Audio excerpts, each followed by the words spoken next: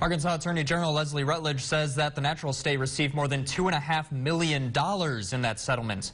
Rutledge released a statement saying in part today, quote, Arkansans trusted Equifax with their personal information as a means to track their credit scores.